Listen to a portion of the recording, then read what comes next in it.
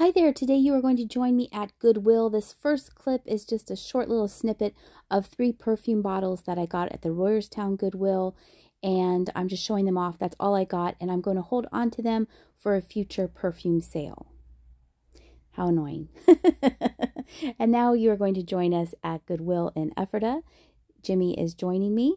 The bracelets today are brought to you by myself and myself. They're both mine. This stripy one is Bakelite. Isn't it fabulous? I love them both. These hand dishes both had wear to them, and so I decided not to get them. There's Jimmy. And I kind of thought about getting this one, but there were cracks and wear, and see the finger there? I think I'm going to point it out. There was just something with the thumb. I wasn't quite sure. So when I'm not quite sure, I'd rather just walk away. And so I walked away. Jimmy's pointing that giant vase out to us, but it was more contemporary with that sticker. I had recently sold a elephant otagiri musical thing. This was $16, and that is why I did not get it, because I thought it was a little bit too high for resale. I would have sold it for $16. This is my favorite aisle. We were meeting Mike up in Adamstown, so we were kind of on a time crunch here. So I was just kind of going to my favorite places at the Ephrata Goodwill. And this area is where they keep all the figurines and all the little doodahs. So I am quickly going here. This is a little trinket dish. It has crackle glaze. These are usually marked with a sticker made in the USA, and I do like to pick them up because they are sweet little trinkets. And these, I do pick these up from time to time if I really like the sayings on them. They are kind of a tricky thing to ship because they are glass, but the smaller ones are easier to pack than the larger ones. I was asking Jimmy, who's this? He's like, I'm not quite sure. Obviously a promo sponsored by Taco Bell, a hockey player. That's all I would know about that. And then here we are getting to, oh, look, that hockey player had an accident. This horse's head has actually already sold. I had listed it on eBay, and it recently sold to a repeat buyer of mine, so I really appreciate the repeat business. Sometimes if I'm really organized, I will list things on eBay before the video comes out. This was a bag of at least 2 Boyd's Bear figurines. There is a third one in there that was rabbits. It was blue painted on the bottom, and it is not marked Boyd's. It has a very distinctive Boyd's look, but it also has broken pieces, so you will only see 2 of the figurines at the end of this video. This is also currently already listed on eBay. This is a Raku Studio Art Pottery piece that was marked 2011 with the initials, so I got that. I also thought that this was amazing. You will see how it looks at the end of the video. It's all straightened out and looks really, really nice. I am keeping the little Lazy Susan that it goes on because it's perfect for little small things for me to use in a video. I think this is fabulous, and wait till you see at the end of the video how nice it looks when it's straightened up. And I am, I think, showing this again to Jimmy. I like to pick up Raku pieces, and I thought that was very nice. These 2 were taped together. I believe the bird is Princess House Crystal, and then the other is a bunny rabbit votive holder. And both of those will be up for sale on my tomorrow, Tuesday, Whatnot sale. I usually have Whatnot sales on Tuesdays and Fridays, and this week I'm doing it Tuesday and Saturday. But the animals will definitely be for sale tomorrow, Tuesday. It's going to be all critters. I can't wait. I love selling little animals. I was checking out more of the bags because so far the bags have been pretty good. It didn't look like there was anything too exciting for me to purchase. A lot of seashells and things like that, and I already have a ton of seashells. I do use seashells in my resin, but I don't need any more because I have a lot. Here is a close-up look of a whole bunch of angels, and then above them were some other little figurines, giraffes, seashell or a coconut thing from Key West, an owl votive holder. That was, I feel, a more contemporary piece. Or maybe it was a candlestick holder. Did I say votive holder? I bet that was a candle holder. 2 little puppy dogs on top of each other, and then this mid-century modern style cat. This is very popular on Whatnot, and so I definitely picked that up. Hobbyist pieces are amazing. This was selling for $1.50 at another store, and it was $3.99 at Goodwill. It's very, very glossy. Here was another bag. That one that's close to my thumb might be a Boyd's Bear, and there were some other bears in here. looking to see if any Stife bears got snuck in there. I didn't see any of the Stife ear tags, so I left that there. And there was also this really cool hobbyist piece, very, very large deer. That would have made a nice Christmas decoration. And that menorah was kind of not very well made. I was talking to Jimmy and telling him I've sold those before. I like them because it looks like a chocolate covered, it's like a chocolate covered bunny. Here I am making sure that I really don't want to get the bag of bears. Then I decide, no, I'm not going to get the bag of bears. And we're going to make our way onto the other side. This is more arts and crafts, but sometimes things might be stuck in there. Someone might have changed their mind and you never know. There was this little bear. I think it held your glasses or something. Its tummy had a kind of a door. It looked like a door. So maybe it did something else at one time. Pretty cute little knitting needles with the dogs on the ends. And is there anything? I don't think there's anything from this area, but it's always fun that I pick up. But it's always fun to look and see. There are a whole bunch of stamps there if you do stamps. Sorry if I swung that around too fast. The music was pretty loud at this store, so that is why you are hearing this voiceover. This is going to wrap up our trip here to Goodwill. I am going to share some of my resin demolding with you and show you what I got at the end of the video here at the Goodwill. Later.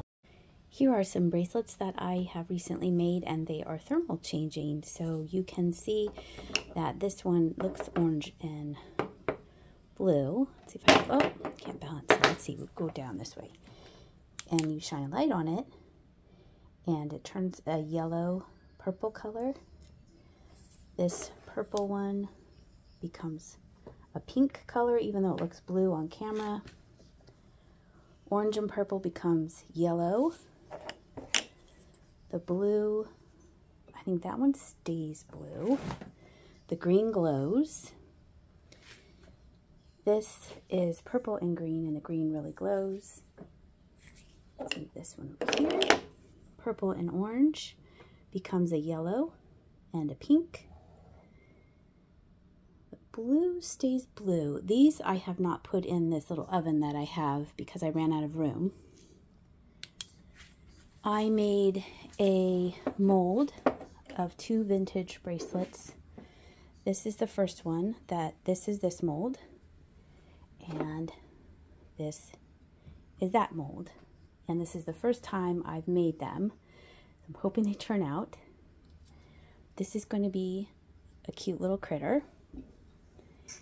This is a bangle I just made. Those are, can you guess what they are before I show you? It's a candy, not real candy. This is going to be a 2-step process. I made blue on the outside, and then I'm going to take these out. And then that leaves a gap, and I am going to put something inside that area there. It's a little window, that's what they call it, little windows. This also has critters in it. I don't think you can really tell what's in that one. I'll show you that. And then I made some fish. I'm going to demold them off camera, and then I'll show you how they turned out. This was cats. These are cats. They did lean to one side. I thought I was getting them in the middle. So they did sink. I haven't perfected getting them in the middle.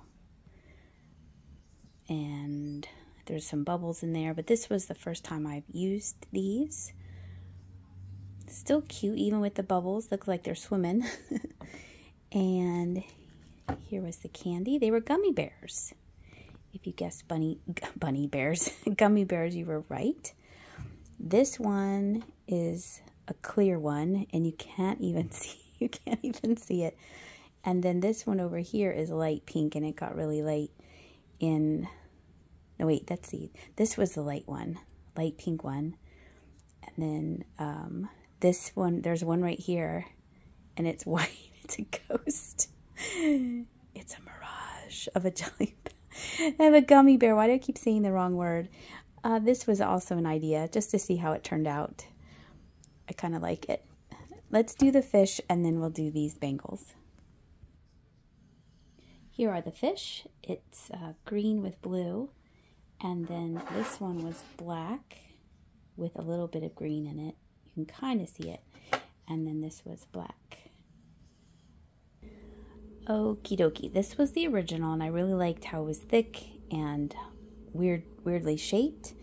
And I made a mold of it, and this is how it turned out.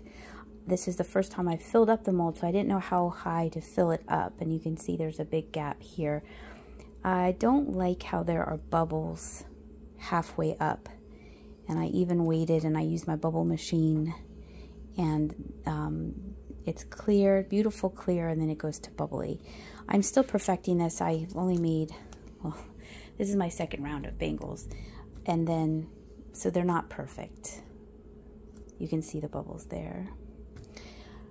This is the other bangle I got. And this is how it turned out. Again, I wasn't sure how high to fill up the mold.